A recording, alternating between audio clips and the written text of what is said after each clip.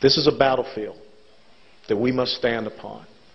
And we need to let President Obama, Harry Reid, Nancy Pelosi, and my dear friend, the chairman of the Democrat National Committee,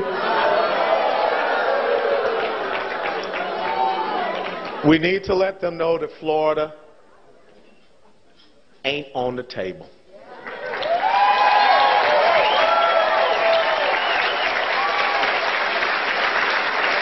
Take your message of equality of achievement, take your message of economic dependency, take your message of enslaving the entrepreneurial will and spirit of the American people somewhere else.